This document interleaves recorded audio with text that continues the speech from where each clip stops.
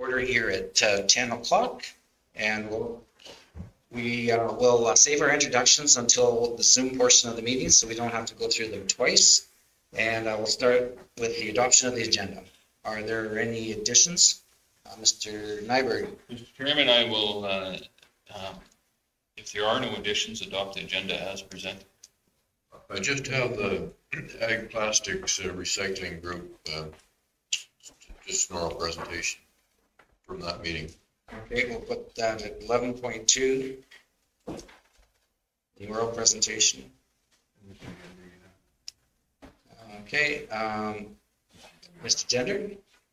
Just like we sent a letter for the red tape reduction last month. I'm just wondering if there's been any follow-up for the gravel pit reclamations. Okay, that's the old business.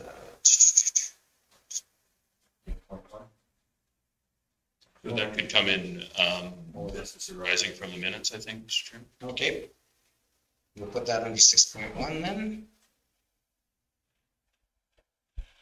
Any other additions to the agenda? If not, Mr. Nyberg has a motion to adopt. Says with the additions, all in favor? Carried.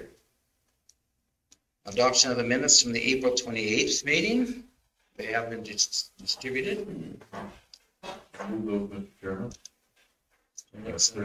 Has moved the minutes. All those in favor? And carried. Oh, Cherie, you're muted, but I seen your hand. Okay, there we go.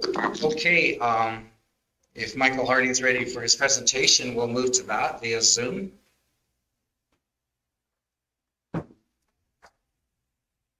Good morning, everyone. Good morning, Michael. For your benefit, we're going to go through introductions so you know who you're speaking with today. And I'll start. I am Les Stuhlberg. I'm Vice Chair for the ASB Committee. Our Chair, Dave Grover, is absent today, and one of our members, Cherie Neitz, is joining us by Zoom as well. And I will now start with the members of our board. And I'll start with the members to my right, if you would. Okay. James Nyberg, ASB member. Wayne Nixon, board member. Ernie Gender, board member. Quentin Bullock, Manager of Agriculture Services. Andrew Brishik, Director of Municipal Services. Rick Green, Director of Operations. Nick Cassidy, CAO. Great. Yeah. And Cherie Neitz is joining us via Zoom. So, Michael, feel free to go ahead with your presentation. Okay, thank you very much. Appreciate the invitation. I'm going to try to share my screen here.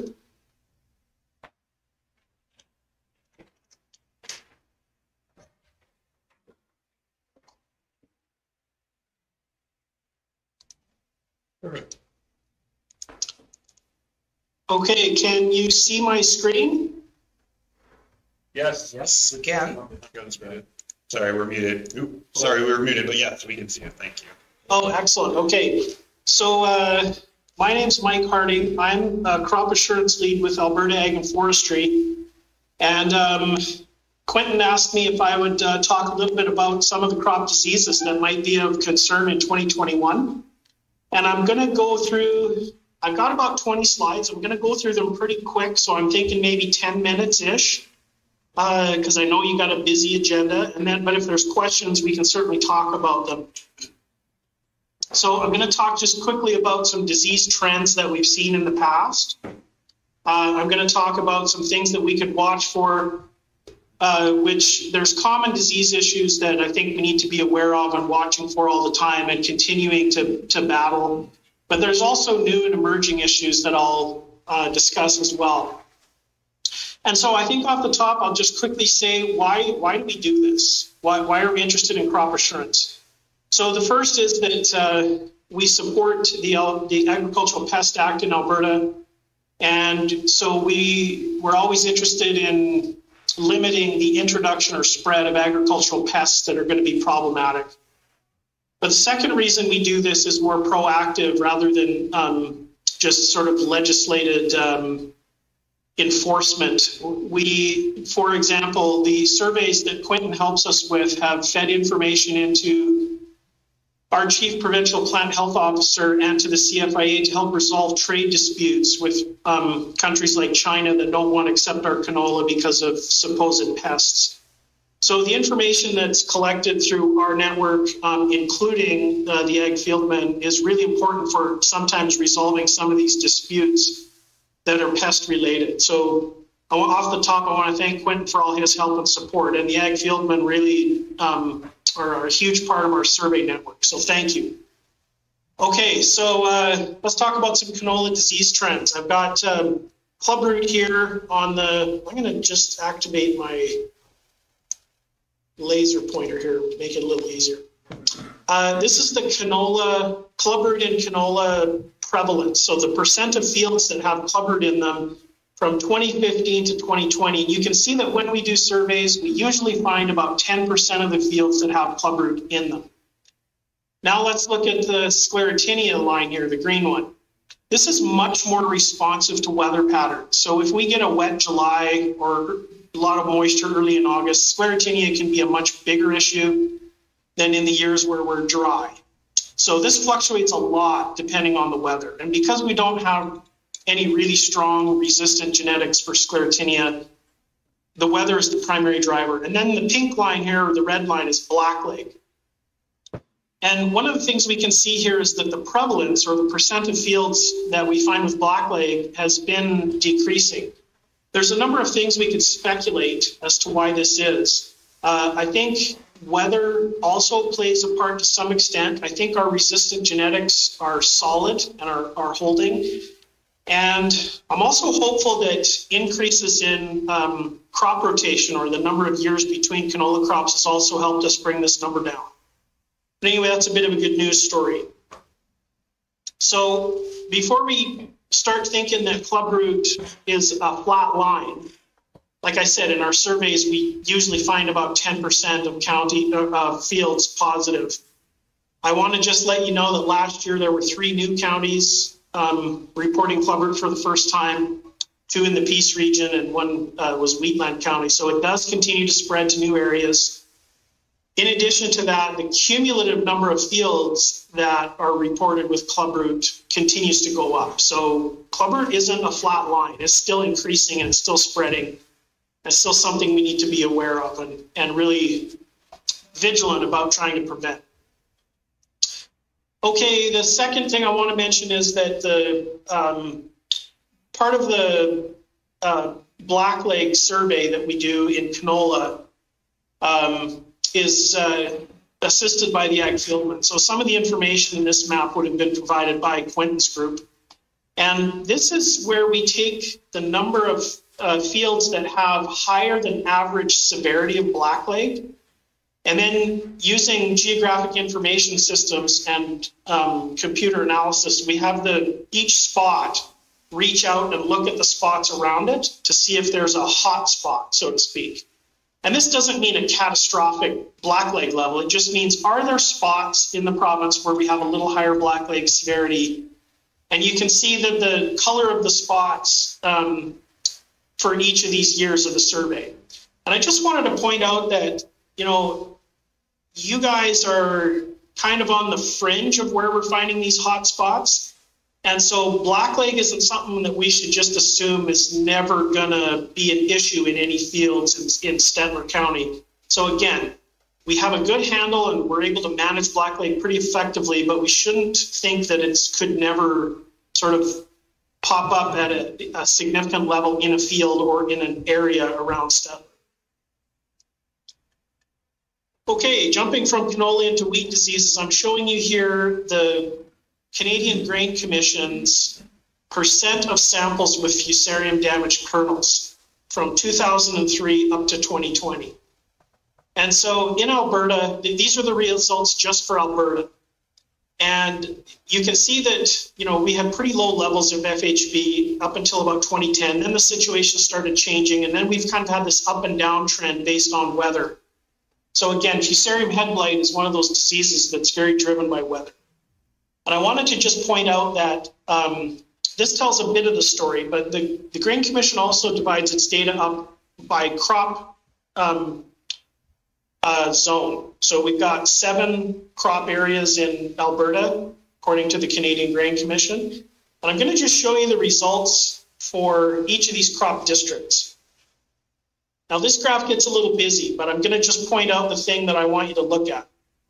Look at here in, this peak here in 2012, 13, and then this other peak here in 2016. This was a very wet summer. You can see that the colors of the lines up on top here are these crop districts 1, 2, 3, and 4. Okay, so this area of the province was showing high levels of Fusarium graminearum in the samples, and then crop districts 6 and 7 were low. Look at the situation in 2018 to 2020. It's totally reversed. So now we've got low levels in the south because it's been relatively dry, and we have higher levels in areas outside of irrigated southern Alberta. So the take-home message from this is that we can't assume that Fusarium graminearum is just a southern Alberta problem anymore. The situation has really changed over the last 3 years, and it's now becoming, if it has not already become, an issue that every cereal grower in Alberta needs to be on the lookout for and be ready to manage. So again, the Fusarium head blight survey data that the province does, I'm showing you the data from the Grain Commission, but the surveys that the province does, we do them once about every 5 years, and the ag fieldmen have helped with that. And that information helped significantly in policy direction and decisions made by the ag minister surrounding Fusarium head blight. So again, this information isn't just for enforcement, but it's also for informing policy. So we'll jump now to peas. I'm showing you Michael, 3 diseases. Can you take a question now? For sure, absolutely. Okay, we have a board member, Wayne Nixon, with a question. Yes, now that Fusarium has been taken from the Pest Act, is that going to be a problem? Because before we must look after it, now we may.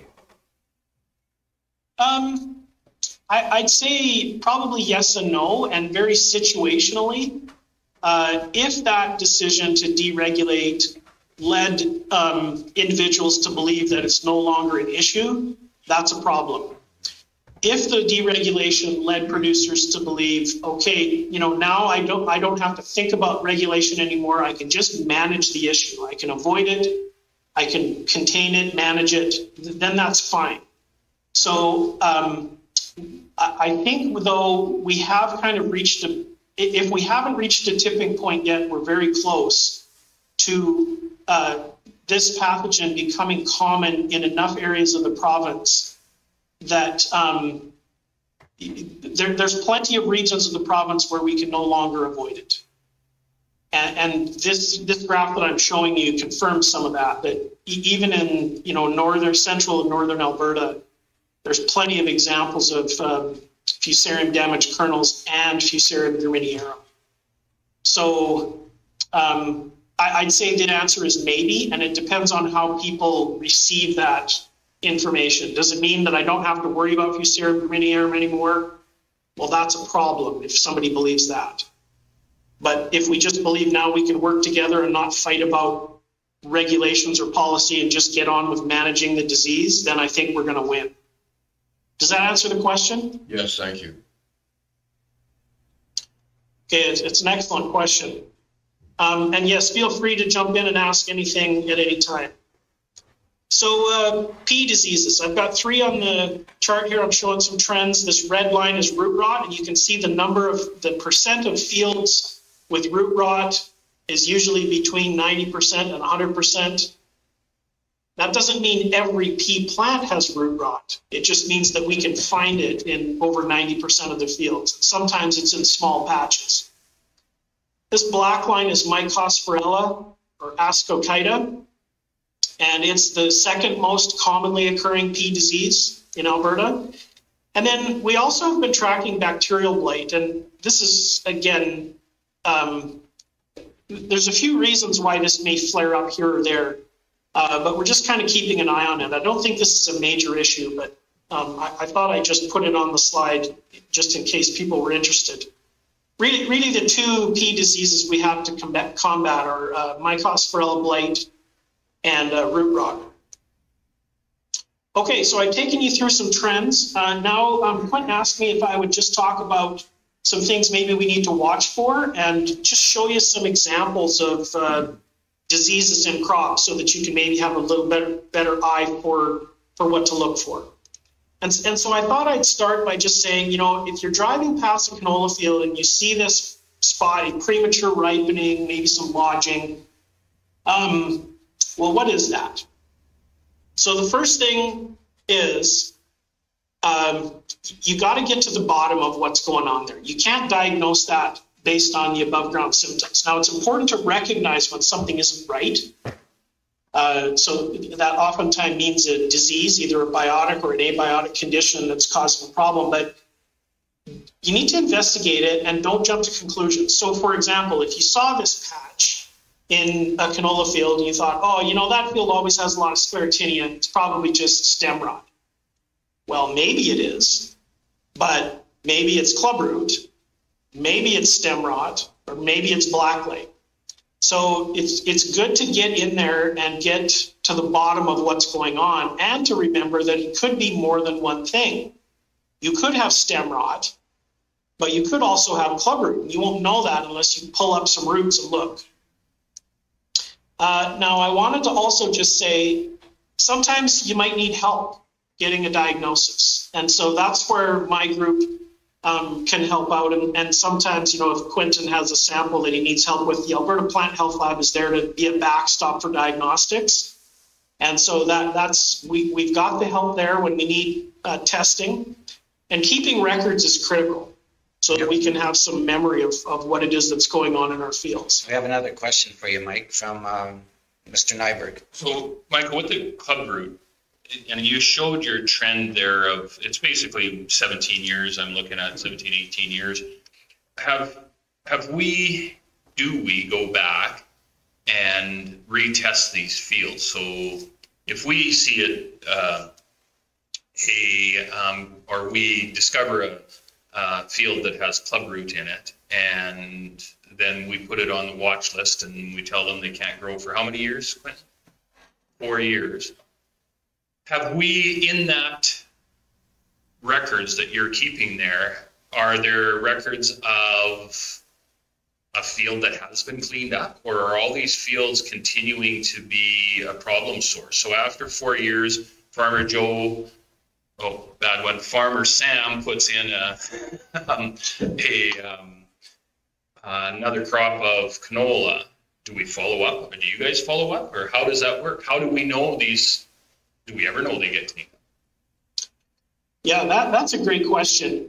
So at the level that I work, we don't keep records of detailed inspections that are done in each county individually. So the inspections that Quentin does, that information may feed into our general survey depending on whether the protocol or survey protocol was used. But our survey protocol is a little bit more of a 30,000 foot view.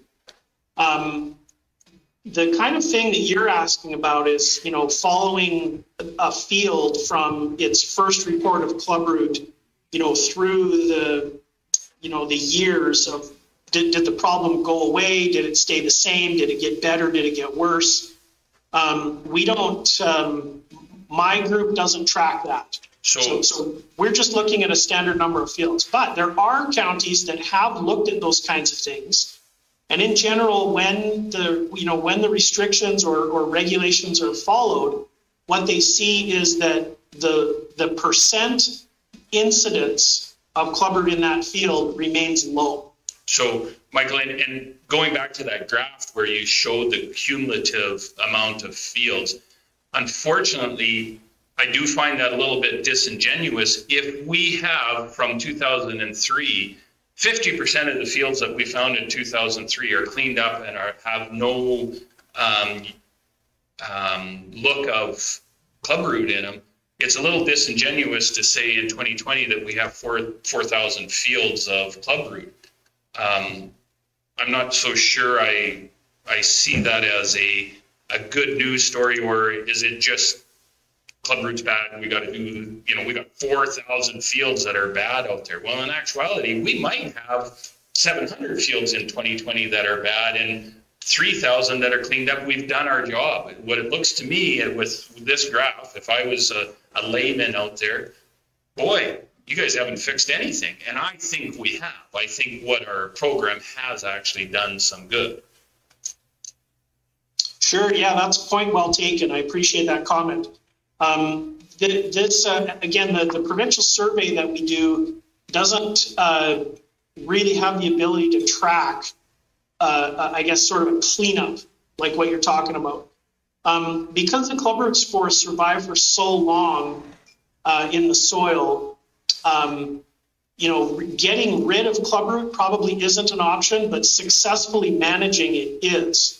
And I think you're right. I think there's a lot of good news stories out there where, when the mandatory rotation and use, the careful use of resistant genetics is deployed, we can certainly manage this issue. And I totally agree with what you're saying. The results here that I'm showing for this survey can't pull out that kind of granular information at the municipal level where you've had success at either keeping club root incidence or spore loads very, very low. Fair enough. That's a point that's well taken. Just the point of it looks like we're not doing anything with it, and there's a number of naysayers out there and I'm of the opinion that good farmers will take care of themselves, and sometimes we are doing a lot of work for farmers who don't, and sorry the language, but don't give a shit. And we end up doing a lot of work for those particular farmers. The good farmers are, and it's always that way. It doesn't matter what you're dealing with. Yeah, excellent point. Thank you. So the last thing I wanted to talk about here on the canola side was there's a new kid on the block, and I'm assuming some of you or most of you maybe even heard of this. This is Verticillium stripe. In Europe, it's called Verticillium wilt. It's caused by a fungus that's name is Verticillium. And I'm showing you some symptoms here. So here are some stems where you can see the epidermis kind of shredding, and when you look under this epidermis that's falling off, you see these little black spots. These are called microsclerotia. So just like the Sclerotinia fungus can produce sclerotia that'll survive in the soil for 3 to 5 years, this fungus also produces a tiny little melanized structure that'll survive in the soil for 5+ years. Sometimes the symptoms look a lot like blackleg. So here's a canola stem cross-section that's pretty clean. Here's one that's got blackleg, and this is a stem that has verticillium. So it's probably flying under the radar a bit, so to speak. We have not detected this yet in our canola surveys in Alberta. That does not mean it's not here.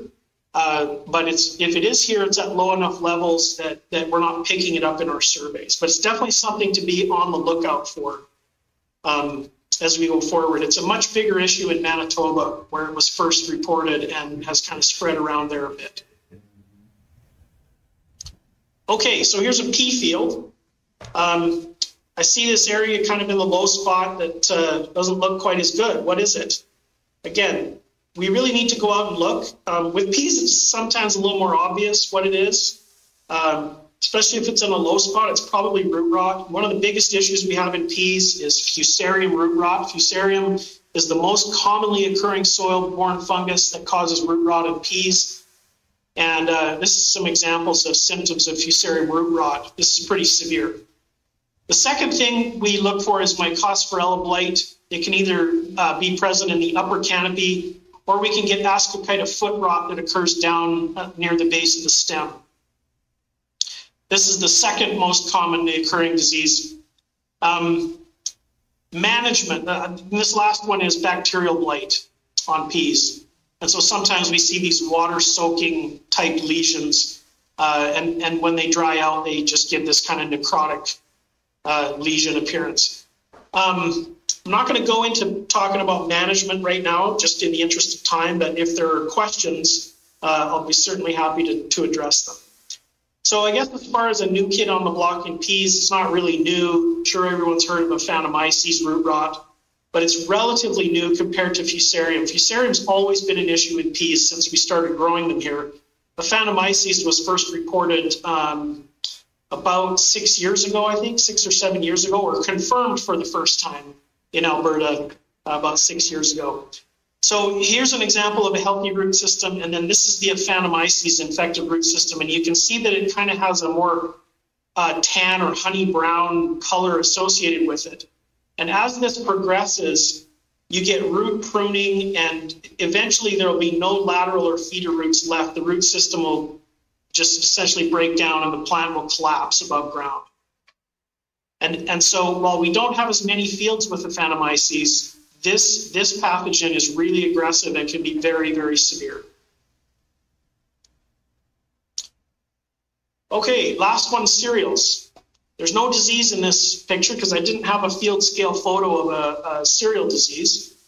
But here's some symptoms of Fusarium head blight in wheat, stripe rust in wheat, cereal leaf spots caused by fungi like Septoria staganospora and tan spot pathogen, and then root rots. So here's the seed, here's the subcrown internode, and then here's the crown roots. When this subcrown internode gets attacked by an organism like Fusarium or Rhizoctonia or the take-all fungus and chokes this off, it can have pretty serious effects above ground. And so these would be some of the root rot symptoms you'd want to look for is discoloration on this subcrown internode. And the length of this is going to depend on how deep the crop was seeded in the ground. So these are commonly occurring. We've already talked about Fusarium head blight. You guys aren't really in an area where stripe rust shows up at levels like they do kind of in Cardston County or Lethbridge County or 40 Mile in the south. Sometimes we can see very little stripe rust, and then 3 days later, it's almost too late to spray for it. It can be really rapid and catastrophic. We don't see that as stellar, but it is still something to watch for. And if you're growing a variety that doesn't have resistance to stripe rust, you may need to apply a fungicide to prevent yield loss. Fungal leaf spots, these are common and everybody knows about these. What about the new guys? About 3 years ago, we started picking up some fields with wheat streak mosaic virus. This is a field I think in the Warner area that you can see early in the season basically just died because of the wheat streak mosaic.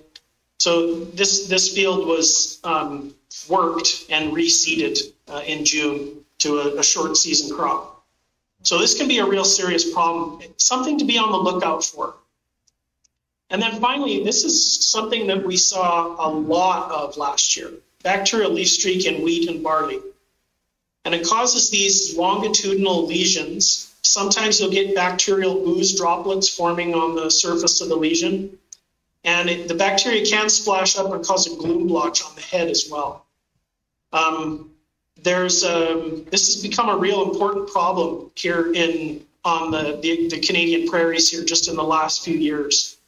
And this can easily be misdiagnosed as either stripe rust or just a fungal leaf spot. And so it's important to keep an eye out for these longitudinal lesions and then get a diagnosis, especially if you're keeping grain to use for seed, because the pathogen on these blooms will get into the grain. And if you're using it for seed, you could end up just escalating the problem the subsequent year by a large amount. So this is an important one to keep an eye out for. Okay, that's the end of my presentation. I'm gonna turn controls back over. And thanks for your attention, and appreciate the opportunity to talk to you today. And thanks again to Quentin for all the help with crop surveys. It's really an important part of our network. Well, thank you, Mike, for your presentation. I'm just going to ask our board if they have any more questions. We have a question from Mr. Gender. Michael, I'm just kind of wondering, with all this data that we have, okay, with the China, it was more of a political view that they looked at with the canola. Could something like this, with all the information that we are sending or open to them, could it backfire on us? Could they use it against us, say like in time? Well, that's an interesting question. I'm probably not the best person to answer that. As a plant pathologist, getting into the political ramifications of sharing data is makes me a little nervous. I think probably anytime we share information about pests, we do have to be careful. And so I can understand why that question would come to mind. I think, though, in general, and I think we saw this with the BSE crisis, having good assurance systems and being transparent is really the way that I've seen to effectively reopen or re-engage with trade partners. I think if we try and be secretive and not share information, then there's other challenges that come with that. So could there be problems with sharing some of this information? I don't know. Sorry, I'm just not sure about that. The main reason I brought that up is like Mr. Nyberg had brought up, okay, with the canola, we are not taking any fields off, so they could look at this and say, okay, before long, all of our fields are going to be contaminated. Just Yeah. a thought there, Michael. Yeah, that's an important point. On the clubroot side, China has clubroot, and they've admitted that they have it. So moving clubroot to China wouldn't be a trade issue. But I understand the point you're making, and I think it is an important one. So the one of the pests that I know that China had indicated we had was bacterial pod spot on canola. Now, we've never picked that up in any of our survey work. And so we did some targeted focus surveys for bacterial pod spot to kind of put that issue to bed. And I think that's lots of times how the information is used. We don't gather all of our pest information and then just send it all to China. It's more focused, I think, to help resolve these issues. And I think the point you make is important to think about. But it's folks like the Chief Provincial Plant Health Officer, the Minister, and the CFIA that are going to be making those decisions about what information to share. Okay, thank you. I have one question as well. With these new diseases that you just brought to our attention, with the fungicides the producers are using to be treating similar diseases already, would those same fungicides work on these new diseases? Well, that's an excellent management question. So in some cases, yes, but in most cases, no. So I'll give you 3 examples. With Aphanomyces, because it's a root rot pathogen, we just really don't have good management tools. The seed treatments can help hold the disease off for a couple, 3 weeks, but after that, the seed treatment wears off, and so we don't have any good management tools for Aphanomyces. For verticillium stripe, if you were applying a fungicide at blackleg timing, so very early applications of fungicide for management of blackleg, you could potentially get, and I'm speculating here, I don't have any information to back this up, but I'm speculating that some of those fungicides may help prevent black or verticillium infections in canola. But I would say spraying at sclerotinia timing at flowering probably would not prevent verticillium stripe. And then the last one is bacterial leaf streak in wheat. And because it's a bacterial pathogen, the fungicides are not effective. So in that case, no. Okay, great, thank you. Were there any other questions? Cherie, do you have any questions from your end?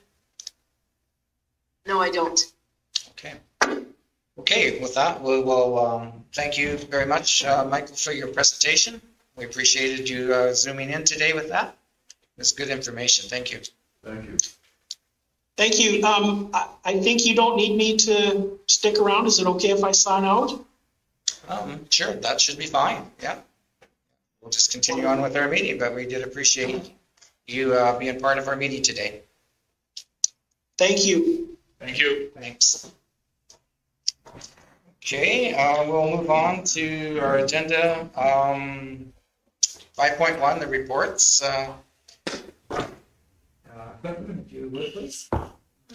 I guess briefly here, beaver dam removal has been a little slow this year. Removed 3. We have 1 more to do. Just waiting on some parts for my truck, actually. Back in Gadsby with Municipal Services and Plan Development working on a chicken issue. Received a lot of calls on sick trees and shrubs this year. Most of them are winter related. The lack of snow, no insulation on the tree. It was really hard on trees. Frost damage in the spring. Since we had such a cool spring, things were leaving out before frost was done. So we had quite a few calls and comments on frost and black leaves, thinking they were sprayed, but it's just frost damage. Received quite a few calls on coyotes in one of our hamlets, Scenic Sands. Pardon? So is it a large coyote or a large coyote problem? Because the way that it came across was large coyote problem. I'm thinking you got a whole bunch of coyotes. But in this case, you only have 1 large coyote. It's with further investigation with Fish and Wildlife, it seems like it's 1 large coyote. All where the apostrophe or the comma puts in, right? So yeah, that was iffy. Special permits are required for that one because I can only do coyote calls if there's predation on livestock. Fish and Wildlife does not do calls on coyote. But if there was an instance where something needs to be removed in this kind of situation, they can issue me a special permit. I just have to go to Edmonton to get it. Fish and Wildlife helped me out. They went out and walked around with a few of the ratepayers, and the problem went away. Nobody shot anything yet. May 17, we started up spray and brush sites from Public Works brushing operations. Our tank loaders took longer to turn on this year than normal because we had a lot of vandalism. Doors being broke open, pipes being busted, damage to boxes. Seeding, both the drainage project's been seeded. We're just waiting for some good grass growth so we can do some weed control. And we had some tree bug issues early on. Gopher control in Watham and Gadsby ball diamonds. That aphid control on the spruce trees, what do you do to control that? Or do you? Or what would you tell somebody to? Early on, I would suggest using cold well water, like between 4 and 7 degrees cold water, and you soak your tree down like a torrential downpour, and the cold shocks the aphids, drops them to the ground, and as you soak your tree from top to bottom, all the aphids come to the bottom, and then you soak your grass and ground. If that doesn't work, you can use an insecticidal soap or a malathion and re-spray your trees. Interesting. So less the issue if it was a wet year? Yeah. Both in the greenhouses and outdoors, aphids were a big hit this spring. And their natural predator is the ladybug? Ladybird beetle, ladybug. So the house is on fire, so must be what it is. I did refrain from suggesting malathion because that does take care of your ladybugs as well. Insecticidal soap doesn't affect ladybug, nor does cold water. It'll wash them out of the tree, but they'll be fine. They fly away. So, in the areas where there was a lot of aphids, this fall, next spring, you will find a pile of ladybugs. They kind of cycle each other. Wayne has a question, I think, right? Now, Quentin, the aphids will they go through a cycle and then maybe we'll get our leaves back on our maple trees or not? You noticed your maple trees are down with, yeah, mine too. I just thought my trees were old. No, you'll find like they'll cycle. It all depends on the maturity of your tree. If it's a bigger tree, it'll be fine. Next year it'll come back. Like you'll never know you had a problem with aphids, and the ladybugs will be there helping them. If it's a younger tree, it could stunt its growth a bit, depending on how severe the damage was before you did any kind of treatment or the aphids run away. Same aphid? Aphid, both, or are they a different brand of aphid? There are different aphids. The aphids that went after your flowers, the ones your wife planted in the pots, will be the ones going after your maple trees, your poplar trees. The ones that are in your spruce trees are different, but the same method affects both. Thank you. Bridge replacement projects. We are currently seeding up a storm on those from last year's big bridge replacements. And then we've seeded, I guess you call it 2 plots in the old yard here.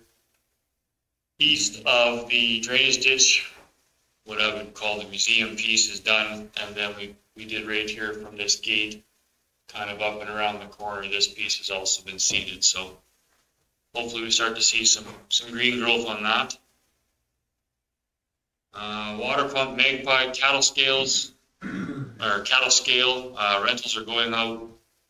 Not so much on skunk traps. I'm getting calls on skunks, but nobody's getting a trap. And booked 4 prevalent spray jobs, weather dependent. One's completed. However, the timing wasn't the best. We got to redo some spots because rain hit shortly after. And with COVID, with the restrictions on COVID lightening a bit, we are getting back into some webinars and workshops.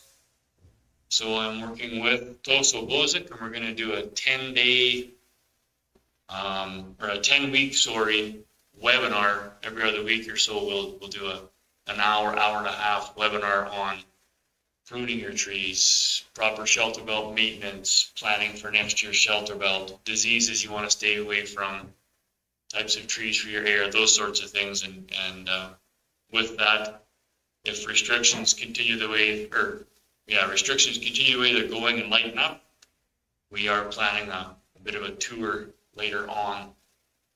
So that's kind of exciting. Can you send that webinar invite to all of the... As soon as we have the dates all secured, absolutely. We'll be advertising like crazy. That sounds good. And then, some pictures for you guys. Beaver dam removal. Sorry, no sound.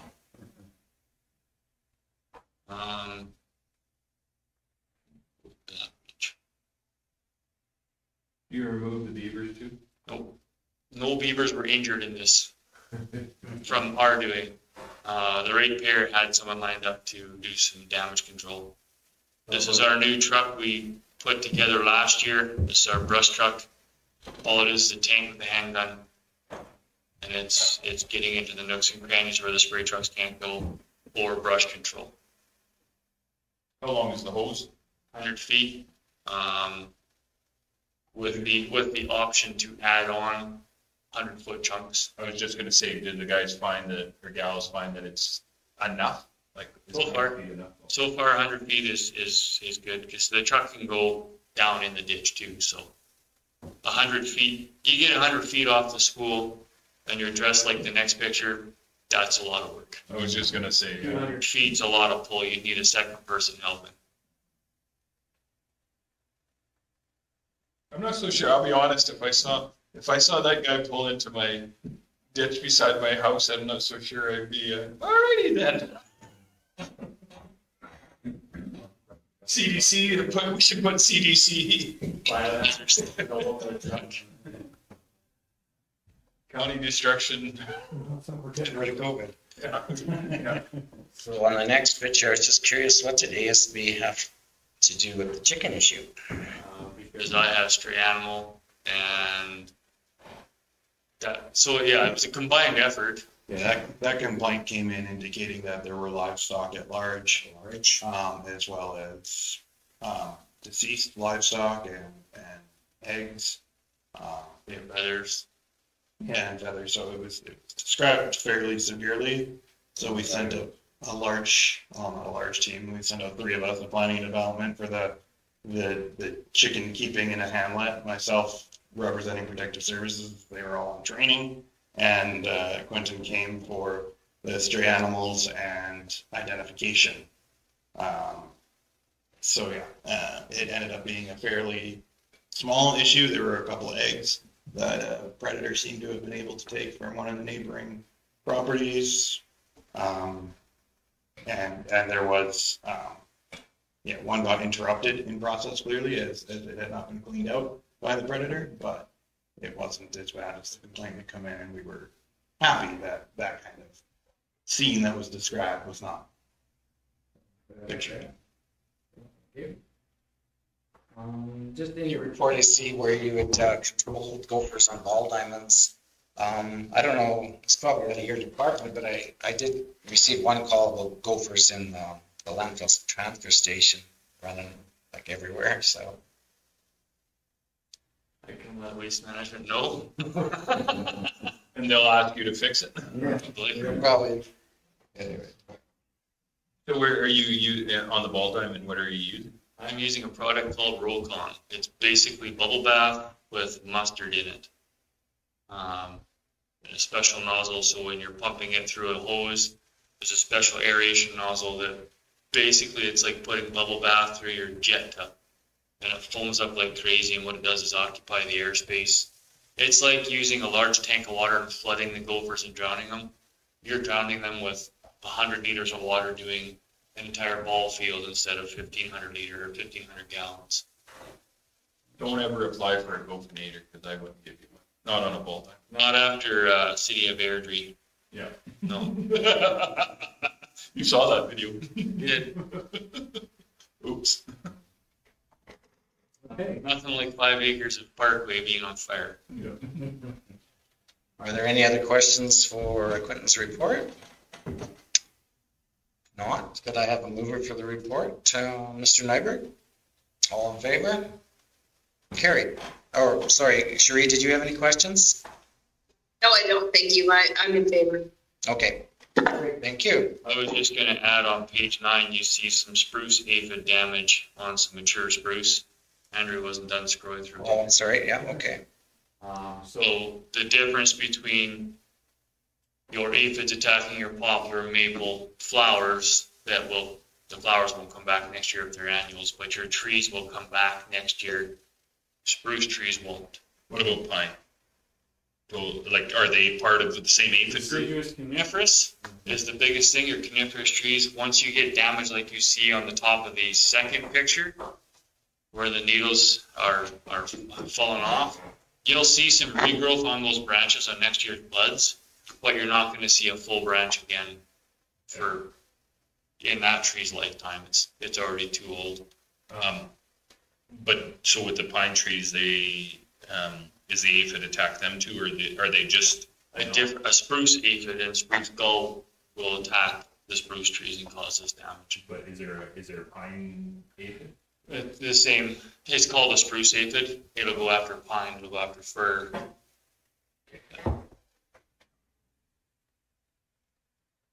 And then the next pictures down is frost damage. These are Japanese lilacs. And you can see the black tips of the leaves. It's a little shadowy, but That's fairly minor compared to the insect damages, I think. But, yeah. there you go. There we go. So yeah, in the top picture, you can kind of see it above what looks like the fence there. You can see some black leaves curled up. And you can see how people are commenting that it may be herbicide damage because it does have a cupping look to it. And the first thing that herbicide does to leaves is give them a cup, or in broadleaves, it'll give them a twist. And you can see that, but because the entire leaf wasn't cupped or black, it's just the tip, it's a sign of frost. And because there's new growth with it, that tree is going to be fine. Those black leaves will be there till the wind blows them off. They're a dead leaf. Now they're going to fall like it was November. The tree will be fine. The next one's there. That's the seeding. That's actually in the yard behind us. Our new to us brilliant cedar. It's working good. Yes. Very well. Yep. Then there's some moisture maps at the bottom to finish off.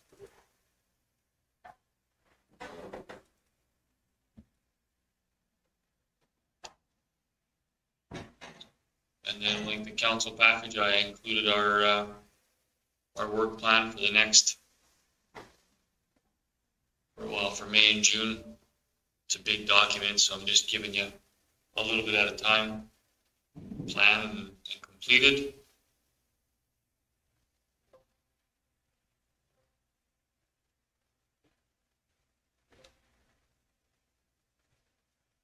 And 18.5 cases of strychnine were sold in May and June. So we're at 148 cases sold in 2021. I have 132 3/4 cases left in inventory for the next month and a bit, and then more sales up until March 4 of next year. We'll be out of them. Pardon? We will be out of them.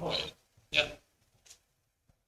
We're way up on sales. Annually, we sell 80 cases. I'm at 148. And I can't see anybody stocking more than they need. I should have looked it up, but I think I've had one repeat customer so far. So that's good. Everybody's getting there a little bit, which is kind of what we wanted. Doesn't hoard at any one spot, it's all distributed even. So there, I know you approved the report, that's the rest of it. I'll do those things. On that one. So with the last bit of information Quentin has shared, is there any further questions? Okay, no, and then we have got an approval of that report, so that's good. Thank you, Quentin. Can move on now to 6.1, correspondence on the red tape reduction. Mr. Gender. Last month, I received a letter that was a request to be sent out. It's regarding the reclamation of pits. I saw that there was a check sent out to the landowner on there for it. I'm just kind of wondering. Hello? Come on. There you go. Okay. So I'm just kind of wondering, like, whether we've heard anything back from any response. So I don't actually think the letter's been sent yet. Nikki and I have been kind of busy. She had her county connection. I think that's next on the list to get completed. That'll get sent out. Thank you. I couldn't feel what name. Sherry, could you repeat that? I just sitting, I could not hear what Ernie was saying. Basically, Ernie was asking, last month we requested a letter be sent regarding gravel pit reclamation to the government in red tape reduction correspondence. And Quentin has replied that that letter is still to go. Okay, thank you. Okay, so any further discussion on that? Okay, I guess we can move on to 7.2, future ASB growth. Okay, so you guys, council, I guess, has decided to increase taxes a little bit and put some money into ASB. works out to 36,000 and change, if I'm not mistaken, going into reserves for future use. So I'm looking for some input and ideas on how you guys think we should grow ASB. I've got some ideas myself. Always more equipment on the ground is great. With more equipment comes more staff. But we're kind of getting things back on track with COVID going up. We're getting back into our workshops. We're spraying with what we have for roadside. We've got our Pravalan sprayer, doing our gravel pits. We've got Pravalan jobs. We've got hamlets we need to look after as far as parks, alleyways, that sort of thing. We've recently almost concluded talks with Clean Farms to become a, I guess a depot is the best word for egg plastic recycling for the bales they'll come pick up at our yard south of town. We're getting bale twine bags so that you can take a bag home and put all your bale twine in it. I take it back, Clean Farm picks it up. Those things are kind of pushing forward. Looking for some ideas where we do and don't want to go. We brought up the Alias program a few times, and looking at some of our neighbors, that's not where we want to go. Do we want to look into land use like Clearwater? They've got a land use coordinator that basically it's like your own Ducks Unlimited, but with your rules set in place, and you're helping with conservation on a different scope, ag related instead of wildlife related. Maybe we want to look at something like that. I don't know what you're thinking. So I would start the conversations and then bring back some ideas. So this is a trap that most organizations get into. We do a strat plan, and then when we have this conversation, the strat plan's not been brought up. I think that should be our starting point. Let's look back at the strat plan that we have developed for the Ag Service Board, bring it out, throw it on the table for the next meeting, and have a little bit of an opportunity for us to work through it, because we did spend the better part of a day going through that and trying to organize a strat plan in connection with the county's strategic planning. So, and I think that should be our first step to look back at it. We all get this, the narrow focus, but when you're in strat planning, you're supposed to take the blinders off and look a little bit out further and maybe a little bit east and west from your narrow vision. So I think that's the opportunity to bring this off the shelf, give it a dusting off, look at it and see what we were discussing. Did we do that 3 years ago? I think we had it in January, actually. That was the mini one, but yeah, for sure. So I think we need to, that's the starting point. And If I could offer that, Mr. Chairman. Well, that's a good idea, and it'd be a good opportunity for you to introduce the new ideas you have, to see how many of them are sort of mentioned in the strat plan already, and how many we could look at adding to a strat plan. Any further comments, Mr. Gender? I think that like this 37,000, was that related to the? 38,000, is that related to the 2% increase in farm taxes? Yes. It was put towards agriculture, but it's not really been defined where. I find a lot of times, like when the taxes come in on that, it could also be, do we maybe require more onto say like the roadside for accommodation, whether it's going to be gravel or anything like that. So I'm not going to say it's going to be just definitely narrowed down to ag as for the expenditure there, but I'd like to be able to see it being very broad minded. Where do we really need these funds going?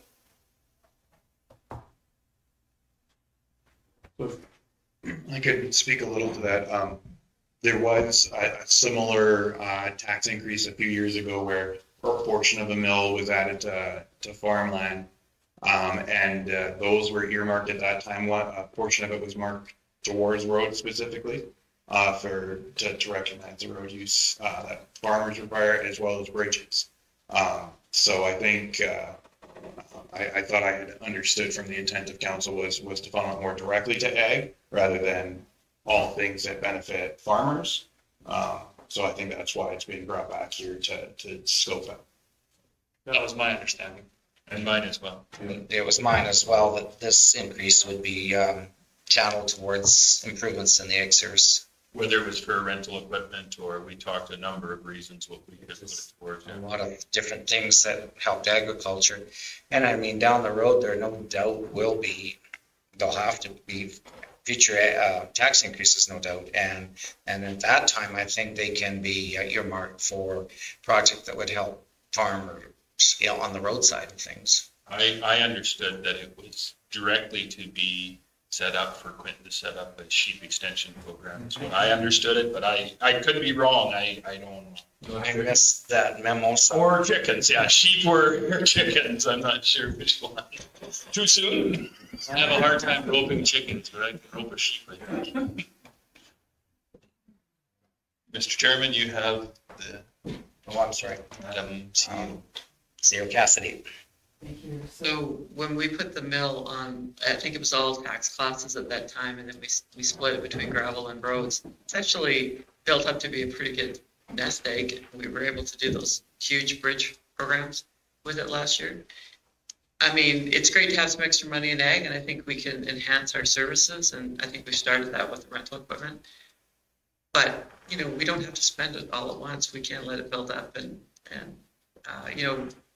we could see some droughts, excessive moisture. Here's wishing, and go forward that way too. But that's why we should talk about the strat plan to see what our strategic planning was to set out and look at. That's a good point as well. Okay, so Mr. Chairman, I'll receive for information with the idea that Mr. Quentin Beaumont will bring back the strat plan for next meeting to have that discussion. Okay. That works. All in favor of that motion? You may have to send that strat plan out again. I'm not sure I know where to find it. It's got dusty. And Cherie, are you in favor? Yep, I'm in favor. Okay. All that motion is carried then. Okay, moving on, 8.1. Was there any correspondence? 9.1, the finances. Okay. Finances are not part of the package. You guys do receive them in your council package. I do have them up if there's any questions on anything, I guess. Right now, our sale on Strychnine is 120% of what we budgeted. Obviously, we're selling more than we had planned. Then plots, demos, and extension were 113% expended on that one. However, I caught a one line that was put into wrong GL, so that'll actually put it back to 87, 89%. Strychnine sales were 103% sold. The price of strychnine on our last sales was up a little bit to put us over the budgeted amount. So I was over $1,200.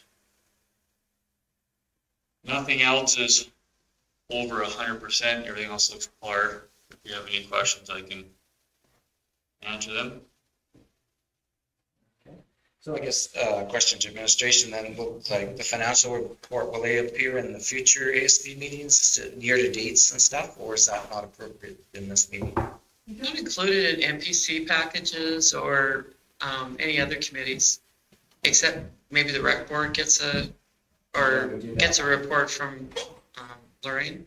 So if anything monetary would be a council decision. So I would kind of like to keep it in the council package, just trying to streamline a few things, right? So finance doesn't have to produce this for 2 meetings, just one. Okay, no, I follow that now. We used to do it the other way, but I just wondered the reasoning behind that. That makes sense. Okay. And, so do we even need finance on our agendas anymore? I don't think so. We just wanted to do this to make sure, and then it's going to get removed. Okay. Mine will be removed from it. Okay. And were there any information items you wish to share? Nothing has been said. Sent my way. I shouldn't say that. I just received some stuff on Stop Dead, our Dutch elm disease stuff, so I'll include that in the next meeting package. Okay. It missed the making of the package, the cutoff for this one. Okay. So then we'll move on to 11.1, the provincial ASB report that Wayne has sent into the package on page 18. Are there any questions on that one?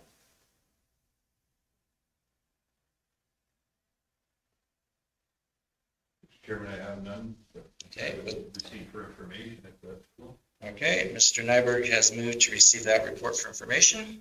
All in favor? I'm in favor. Just a comment, there's lots of, looks like you guys are doing lots of work, Wayne. You're getting lots of. Yeah, no, it's a really good committee. It's, we get to talk to the deputy ministers, the ministers, and we even get, this, in July, we're meeting with Jason Nixon, who it's hard to get a You don't like people. meeting with, yeah, so. So are you gonna bring up our gravel pit situation? You know, I think I'm gonna ask if I can slip that in. Yeah. We're not alone. And then our, I guess, if I can move Okay, into, Rocco. Should we do the all in favor of your motion, or do you want? Yeah, we'll do that. Okay, all in favor of James' motion to receive I think the we're already- report? I think we're already good. I did. I'm in, Okay. Carry, that one's carried then. And then now we'll move on to 11.2, oral presentation on ag plastics by Wayne.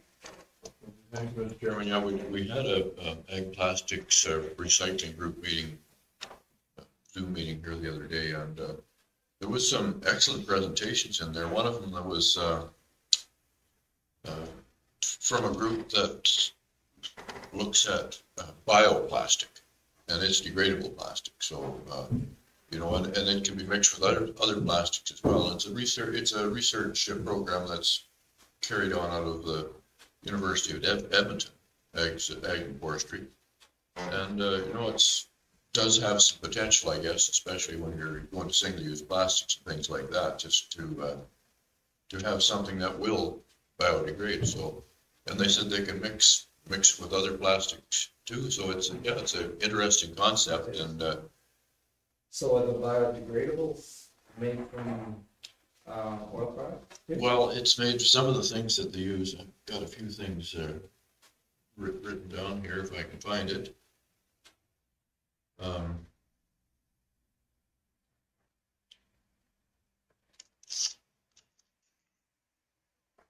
Pea starch, hemp, canola and wheat straw, sugar beets.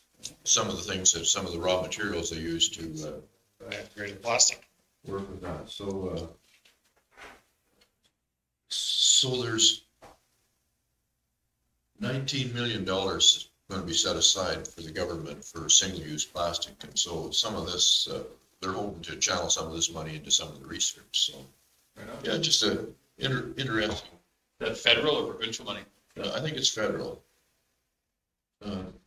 That should be another agricultural opportunity too, if they're using those agricultural products.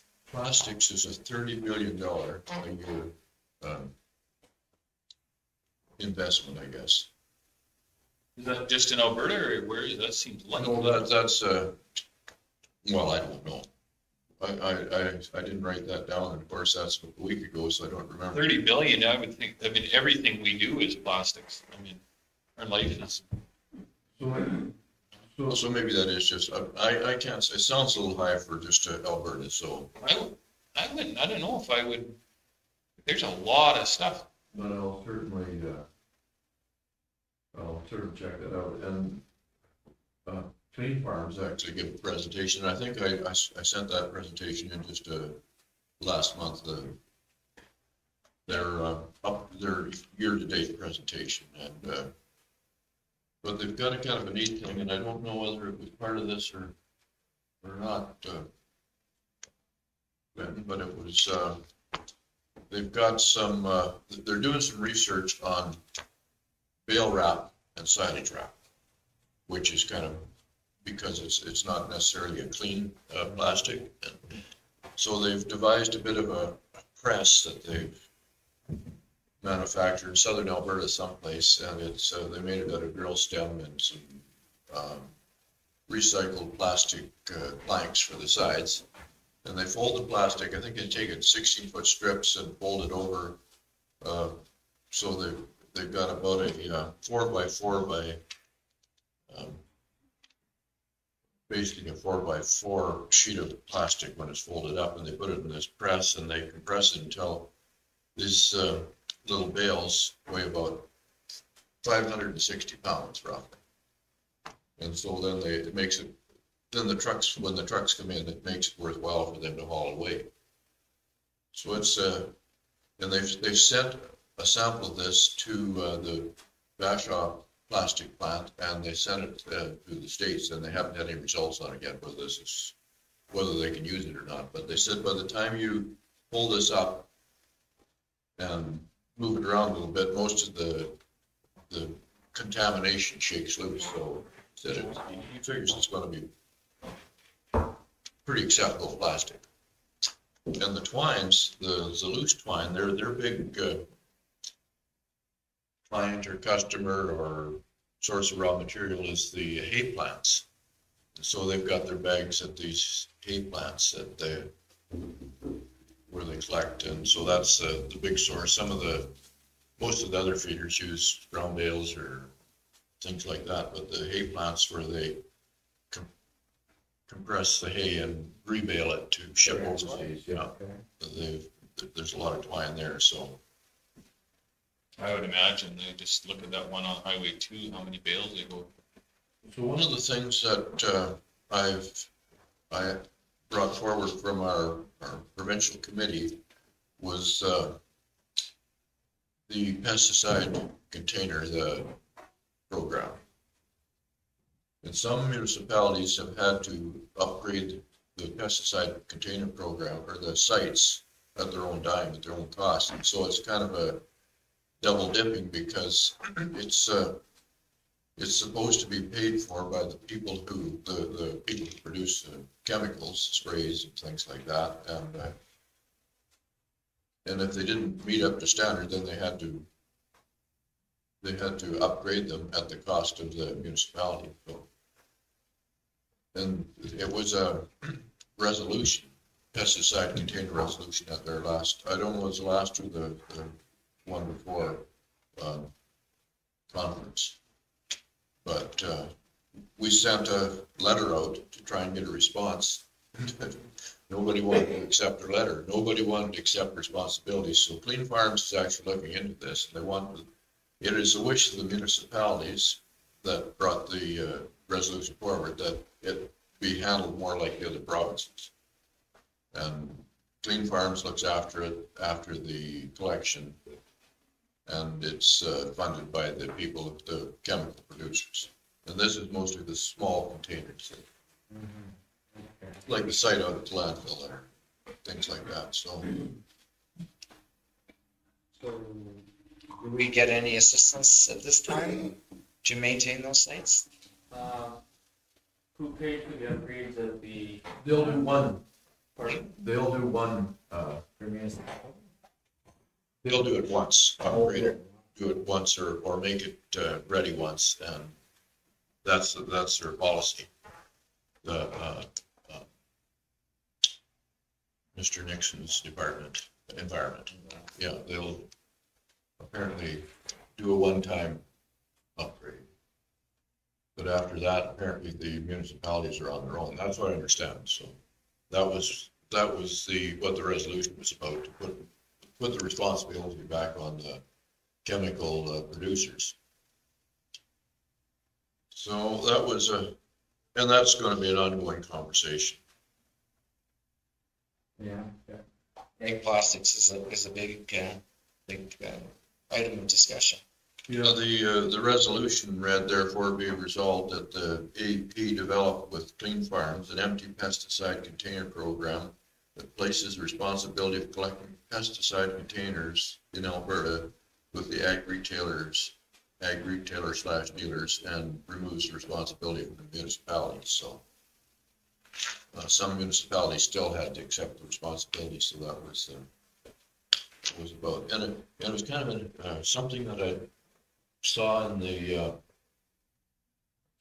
actually Lori pointed out to me on Facebook, to do with the ag recycling place at Bashaw. There's a couple of young guys, I think it's in the Stettler Independence. They're doing a project that makes furniture or whatever out of the recycled plastic. So it is something quite positive. I'm just going to send this to you if I can figure out how to do it, Andrew, and maybe you can put it on the screen.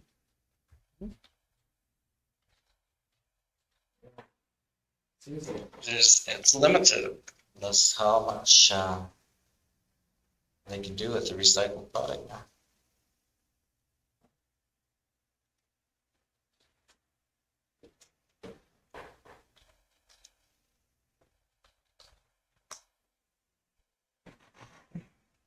So I guess there's a write-up in the Stettler Independent, the last one, and I didn't get that, so but yeah, I thought it was a kind of a local thing and a kind of a neat idea. And something that's not too far from home, really.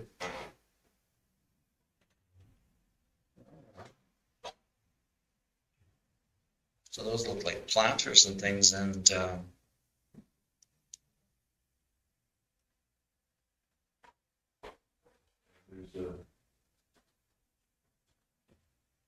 well, that was my report, Mr. Chairman.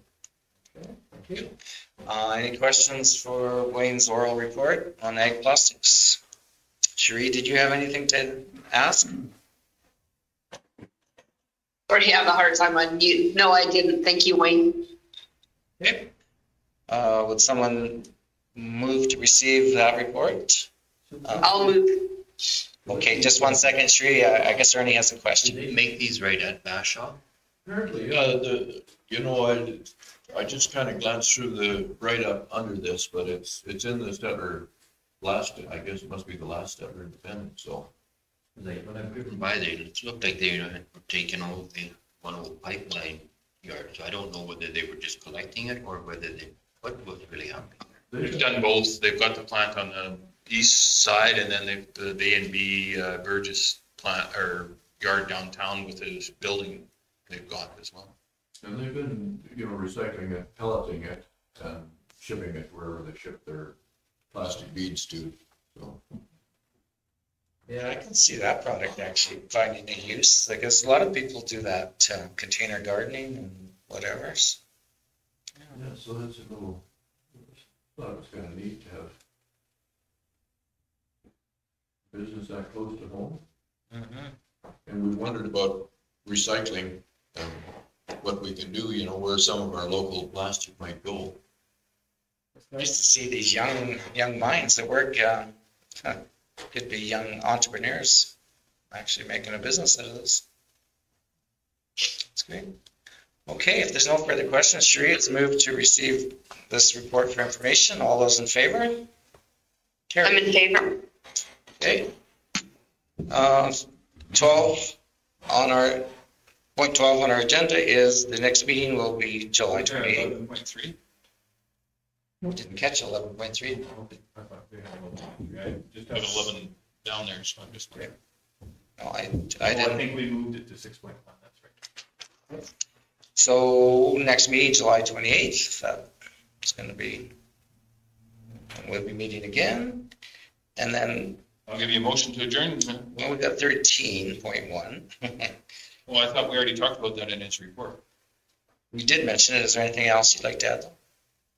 I don't think so. That's just kind of a Cole's Notes version of what this 10-day spread over a while is going to look like. It's like basically same time, same date of the week, each 10 weeks, or Yeah, so the idea is kind of maybe every other Tuesday evening or something, or yeah. or the second Tuesday of the month, we'll do it at 3 in the afternoon, and the fourth Tuesday of the month, it'll be at 7 at night. The times I gotta work out with TOSO, but it'll be, once we set it up, that's what it'll be.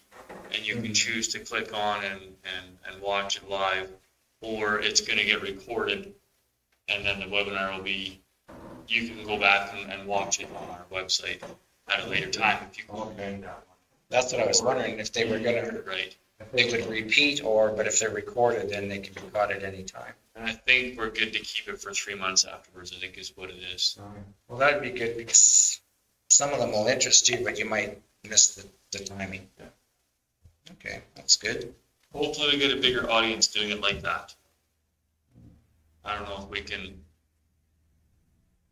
measure's the wrong word, but measure how many people view that webinar after, during the webinar and then afterwards on our site, because it would be good to see if maybe it's the way to go versus a live workshop, where we average. I think, yeah, it can be recorded, how many people view it, because the library offered a gardening one this spring, and it had like 843 people took part in it, which I thought was quite a large number.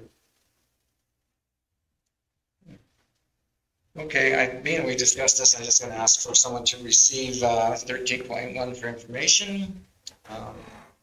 Wayne moves that we receive that for information. Sheree in favor? Yes. All in favor and carried. Was there any in-camera items? No. Now I'll give you that. Mr. Nyberg moves to adjourn. All in favor? In favor. And Sheree, carried. Wraps that up at 11:22. I guess we have a little free time. Does administration need our ear?